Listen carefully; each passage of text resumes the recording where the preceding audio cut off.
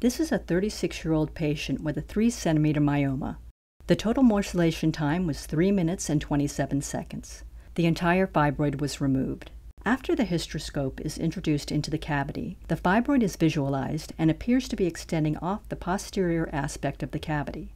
The tissue resection device is passed through the scope and the resection is started at the unattached surface of the fibroid.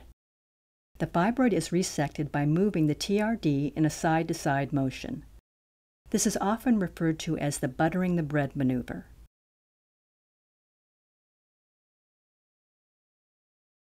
Once the fibroid is completely resected, the space behind is smoothed with the endometrial surface and there is no electrocautery effect. This is now a normal uterine cavity.